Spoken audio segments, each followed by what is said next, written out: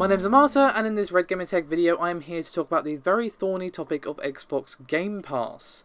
Now you might say, okay, why is it thorny? It's really good value for the consumer. And yes, it is. It's great for us. But what we're having here is lots of comments from UK independent retailers about Game Pass. Now obviously I covered the other day that Austrian retailer who announced they're no longer going to be stocking Xbox products in response to the Game Pass. And we've had various comments from, again, UK independent stores that are basically following along that same logic. So I'm basically discussing from their perspective how they think it's basically going to, quote, kill us outright. So this is going to be a bit of a in-depth video. However, the quotes that I'm going to mention here are going to be from a gamesindustry.biz article, which is rather extensive, and I'll link that in the description below if you want to give it a read. I would recommend it because I'm only going to pull a couple just to kind of talk about the topic in general, but that is where they're coming from. So go give their article a read because it is really, really cool and very well done indeed. So obviously, again, this is great for the consumer. No problem with it myself. I actually think it's actually pretty damn good value for us. However, retailers are unsurprisingly unimpressed. And to give you a bit of a look-see into why, well, it should be obvious why, but we have some comments. Now, the first one I'm going to go for is Stuart Benson of Extreme Games in Leicestershire. And he said, quote, essentially, it's made our Xbox business worthless overnight. You've got the whole section sat there.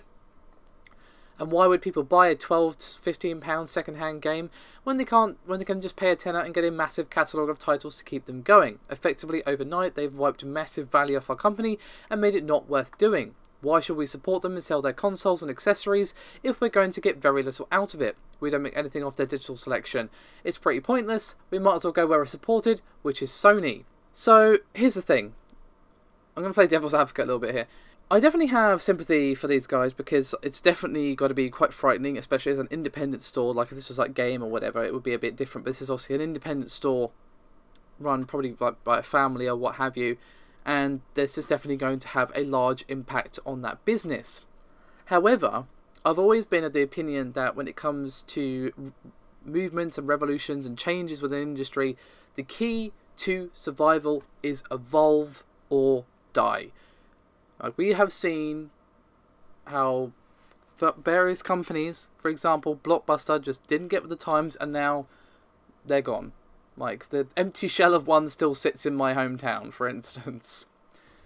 You know, it's not like we saw an article years ago saying, Netflix is great for the consumer, but it will kill us outright, say Blockbuster. It was the answer would be like, well, tough. Get with the times. And obviously they didn't. And, you know, RIP Blockbuster. So I'm just saying, like, it's definitely an issue, but, and I'm not saying they're wrong for not stocking Xboxes. Obviously, if it's too expensive for them to stock and people aren't going to buy it anymore, then makes perfect sense. I'm simply saying that they also need to think about, okay, how are we going to evolve with this and try and still make people buy Xbox games from us? Because to be honest, I don't think retail is going to die overnight because of Xbox Game Pass. Not everyone likes to buy digital. Some people like having the physical disc in their hands, or the case to be more exact. Don't hold the disc. You know what I mean.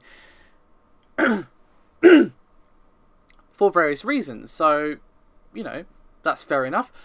And obviously not everyone has an amazing internet connection, especially here in the UK. It can be extremely spotty based upon your provider, based upon the area of your country. To be honest, it's like that anywhere, even in the US. Like some areas are going to be like amazing internet, you know, I'm basically living in the future, man. And then you got some guy who's like just a couple of streets over on the next state or what have you, and he's got, you know, internet that's being powered by a tired hamster on a wheel. So, you know, while that's happening, retail, brick and mortar is not going anywhere. However, the main thing is a lot of people getting their physical from, say, Amazon or other online e-tailers. And this is again why I think that they should take this as a warning, like, hey, this is kind of a shift in the industry here. Things have been going increasingly digital for years. You need to change. And obviously they've decided to change by not selling Xbox products. Okay, fair enough. But I'm just saying, you know, evolve or die.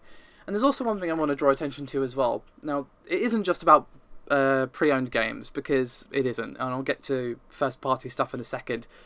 But I don't really have much sympathy saying about, oh, we're going to lose out on these second-hand sales, because, well, okay, I love second-hand games. I bought a ton of them. Most of my PS2 games, if not all of them, except maybe Okami, which I did buy at launch, were bought, like, probably like a year, maybe more after they came out, and they're worth like £5 on the Game Station bargain bin or whatever. So, you know, I have extensive PS2 collection. Almost all of it was pre-owned because I was a poor student at the time. So I'm not going to say second-hand games are bad, because they're not. They're great. However, again, playing devil's advocate a little bit, from the perspective of Microsoft, that's not really much of an argument. It's like, okay, a pre-owned sale which we made £0. Gee. Okay, moving on.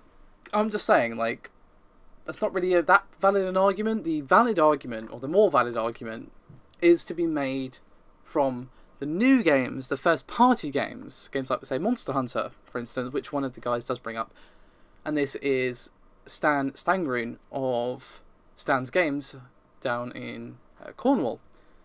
And he says, quote, "If they're going to do this, I won't bother stocking Xbox. If you only make £3 or £4 on Xbox games like the new Monster Hunter, if you're lucky, they'll kill the second-hand market or reckon the public won't like it in the end. I saw the Monster Hunter this morning, and the guys already brought it back." And on kind of similar comments we have from Paul Lemisiria, excuse me, I probably just butchered his name, I'm very sorry. And he said, quote, "It's hard not to have the same stance as the Austrian retailer. Game Pass will have an effect on first-party titles. We have already told Exertis we will not be stocking Sea of Thieves at all. Why bother when supermarkets will throw out less than cost, e-tailers will break street dates, which are a joke, and ship up to 5 days before release cheaper than us, and now Microsoft is throwing it on Game Pass for a tenner." So yeah, that I can definitely get more behind from, again, playing devil's advocate a little bit. They're basically saying that, you know, it's not even worth for them stocking the first-party games, but to be honest, I don't see brick and mortar dying overnight. This is definitely going to be a bit of a death knell for them, don't get me wrong, but again, this is why you kind of need to think of ways to make it more worthwhile for people to come into your store and buy them physically versus getting them on Game Pass. And what they might be, well, offer them cheaper, that sort of thing. Offer digital codes, sell vouchers for Game Pass, that sort of stuff. You know, I'm just spitballing a few ideas I'm just putting out the air here. So, I'm just saying, I can definitely sympathise why they don't like this, but it is simply the movements of the industry. We kind of knew something like this was coming. We knew we were moving towards an ever-digital future, which in some ways is not great, and in some ways is. It's not great because, obviously, you don't really own the thing that you buy, digitally speaking. And personally, I prefer the physical copy. Obviously, my PC collection is 100% digital because, well, Steam is a thing.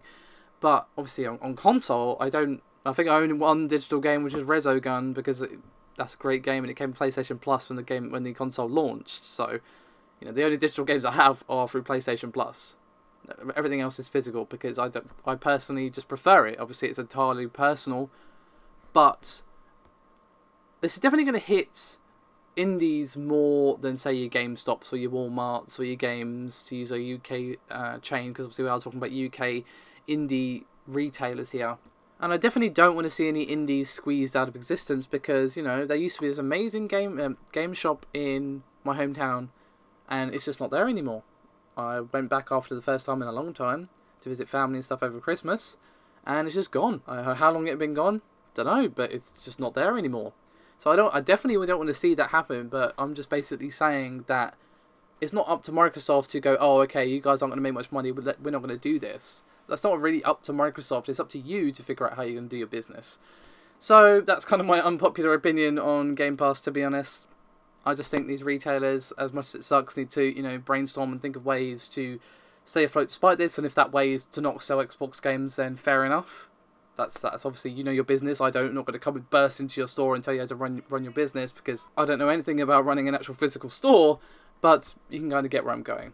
Anyway, that is me done for this video. Thank you very much for watching. You will find, again, the gamesindustry.biz article linked in the description below, where you will find way more quotes and a bunch of research done by them. I have cherry-picked a mere few to back up this particular video.